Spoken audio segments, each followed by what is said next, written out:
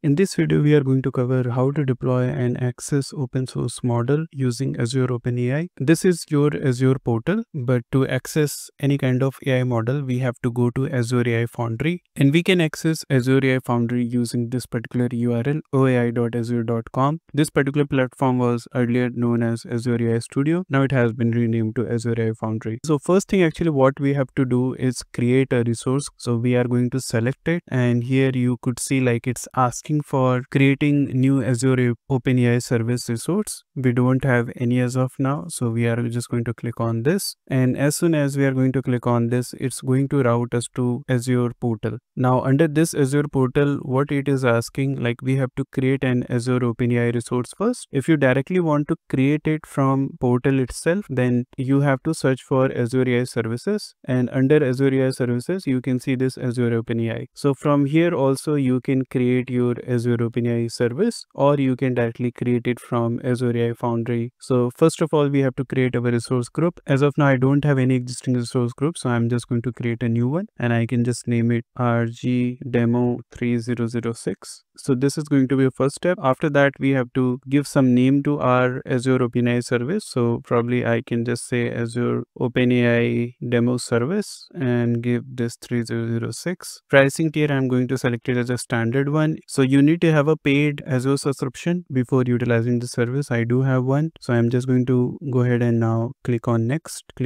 again. I'm just going to go ahead with the default setup, and now I can click on create, initialize our deployment. Now it's submitting our deployment, so we have to wait for a few minutes before this particular service can be created. And now the deployment has been completed, and you have to notice this: we are creating all these services on portal.azure.com and not on Azure AI Foundry. So if you want to check whether this particular service or resource has been created or not, then you can also go to Azure AI service, and here you can click on Azure OpenAI, and you can see the service which we have created just now. Now if I go to Azure AI Foundry and just refresh it, then I should be able to see the service over here. We have got our service, we have got our key. So a service has been created. My subscription is here, pay as you go. Now I can click on this particular resource name, and it's going to route us to Azure AI Foundry. Under this, we have Azure OpenAI service, and then under this, like we can have our resource name listed over here. Because in this video, we are especially going to talk about the open source model, how to access it. Our first step is done, where we have created our Azure OpenAI service. Now actually we have to click on this model catalog just to see like what kind of models we have over here. You can see there is 22 models, and these are basically related to OpenAI, but we are looking for the open source model. We are going to click on this one where it's saying explore more models. So I'm just going to click on this, and here you could see it's a full model catalog where you could find open source model as well as OpenAI models. So here we could see the DeepSeek model as well. We do have a Mistral, and if you go down a bit, there are some more models. Some models are from Hugging Face. Then you can find the Llama models also on this. If you know the name, you can just directly search over here and you can see the models. In total, as of now, there are total 1827 models available on Azure AI Foundry, so you can use any of the model. So we will try to deploy one of the open source model and try to access it via code, because DeepSeek model is in highlight. So we will try to deploy this particular model first. So let me just select this.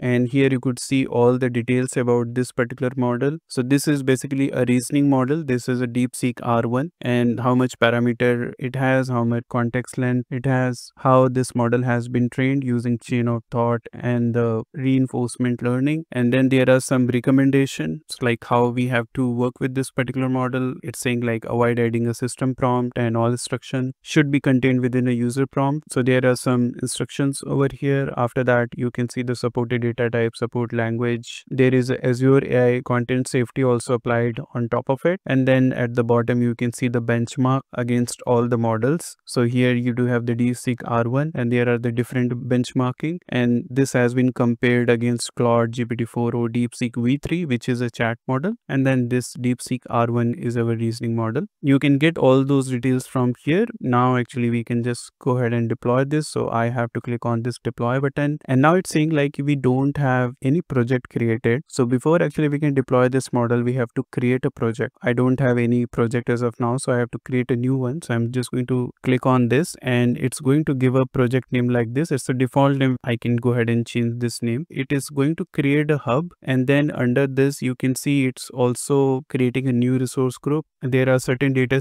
storage is also going to get created. So storage, key vault, AI service, all these new services are going to be created. So if I do not want to go ahead with the default one, so I can just click on this customize, and then I will see some options. So hub name, I can go ahead with this with the default one. The resource group, I already have it, so I am just going to point it to the resource group which I have created. And then there is a connect Azure AI services on Azure OpenAI service. Trying to create a new one, but I have already created one Azure OpenAI service via portal, so I can just point it to that. And I do not want Azure AI search to be connected with this particular one. It's a default option which I'm getting, and I would just go ahead with this default option. So let me just go ahead and click on next, and now it will try to create hub project. We probably have to wait few more minutes because now it's validating the resources, and it will try to create all these resources. It will try to create AI project, hub, storage account, and key vault. So it has started with key vault. So key vault is going to store connection string managed by Azure AI. Then there is a storage account for data upload, storing artifacts created by Azure AI. AI hub is a collaboration environment for the team to share project work, model endpoints, compute, connection, and security settings. And then you are going to have your project. If you want to learn more about the hub and dependencies, then there is a link around it. So I will put this link in the description so that you can go over it. Now you can see all these resources has been created, and it is now routing us to serverless API deployment for DeepSeek R1. Let's go to pricing and terms. So here you could see the DeepSeek R1 use is currently priced as $0. Use is subject to rate limits, which may change at any time. So there won't be any cost of using this particular model, but you would still be paying minimal charges as per your usage for the other Azure services which are getting deployed as part of this particular model deployment, like our storage, key vault, and other services. So here you could see you can give your deployment name. It's giving you the project resource, and then the content filter is also enabled. So I would just go ahead with the default option and click on this deploy button. Now you can see it is getting created, and this is being reflected under this model plus endpoint section. So anytime if you want to use it, then our project has been created over here. The name which was given, you can see all hub and projects here. You could get the details. Our project is over here, and under this project, under model and endpoint, this particular model is getting deployed. On top of that, you can also see the Azure AI content safety is also enabled. Now we will wait for this model to be provisioned, and after that we'll try to access it via code. So you can see the provisioning state is coming as succeeded, and after that we are going to have a target URI. We are going to get a key, and then there are certain API routes. So either we can use it Azure AI model inference chat completion, or we can use the DeepSeek R1 chat completion. So we can access this model by passing any of the API over here. Our target URI is going to be this. You can see the Swagger UI is going to be this. Now we would like to see how to access this particular model via code from our local. So for that, we will go to this consume section over here, and under this consume section, you can see the REST endpoint, the API which we have seen over here in the API routes. You could see the same endpoint listed in the consume section if you want to access it via endpoint, and if you want to access it via code, then there are three options: Python, C#, and JSON. We are more interested to work with Python. So here is the simple code. So what I can do, like I can just copy paste this code. So here, first thing what I can do is I can create a folder. I can just name it DeepSeek, and I can just select it. Under this, I can create a new file. I can just name it demo.py.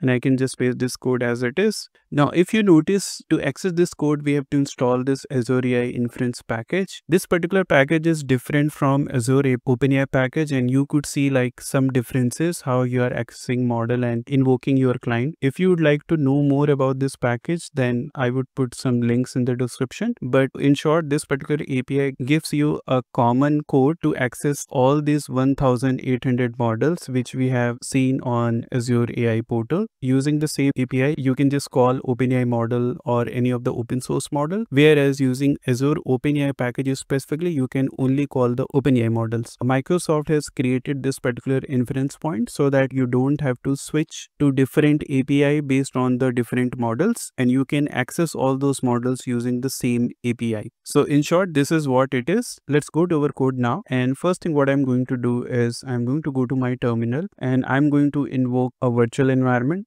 so that there shouldn't be any conflict with the existing packages on my local. So I'm just going to create a new environment and I'm just going to say yes. Now, once this is done, I just have to invoke this environment. So I'm just going to say scripts, then activate. And now I have to install certain packages. So as mentioned, first of all, I'm going to install this Azure AI Inference package, and we'll wait for this package to be installed first. Now you can see this package has been installed successfully, and the errors what we were getting, now it has been gone. Other thing what you have to notice, it is trying to get a key by accessing this particular variable in my environment file. So we have to create a new environment file, and I have to pass this specific key what it's looking for. So I'm just going to take it, put it in the environment file, and then I have to pass a key. To pass a key, I again have to go back to Azure AI Foundry, and then we can go back to details. And here in details, you can see the key what I have over here. So I'm just going to take a key from here, and then we'll go to my Visual Studio to paste this key, and we'll save this file now.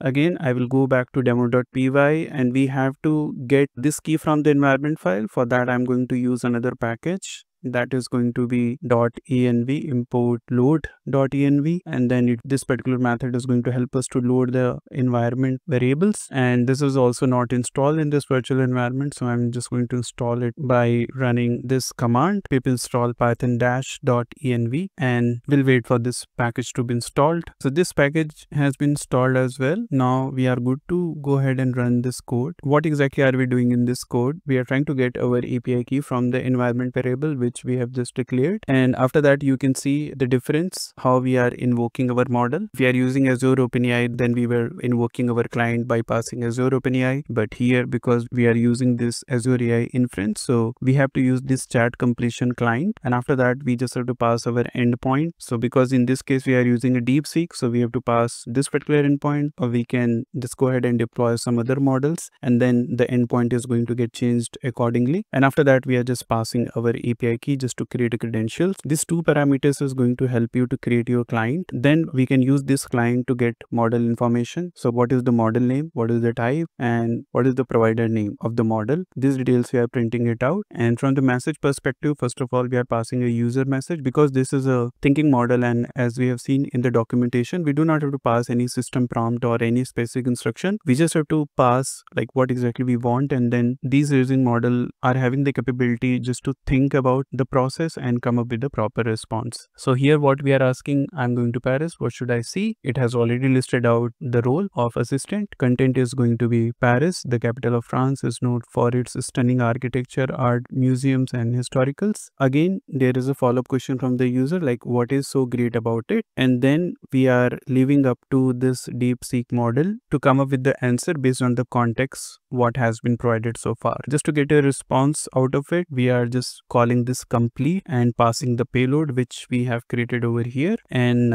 in the response you can see we can get a response using the same method which we have been using under OpenAI and Azure OpenAI model. Then we are printing the model, and then specifically it is printing the usage like how many prompt tokens have been used, total tokens has been used, and the completion token has been used. So with this we can just go ahead and run this code and see the response what we get. First of all, it has just printed it out, the model name, it's a DeepSeek R1, model type is chat completion, model provider name is DeepSeek. So this part of code has been executed. Now we are waiting for this reasoning model to process the context which we have provided, and after that just generating a response for us. So it took few minutes to generate a response, but finally we got it. So let's go over the response. So it's trying to print this particular line, and it started with the thinking process first. So we are also getting to know like what model is thinking based on the context what we had given. Here you could see, first of all, is trying to process like what exactly the user asked, and you could see the thinking process. Here it is thinking about the Eiffel Tower, and then structure engineering is impressive too. So, and at the last, you can also think if the user might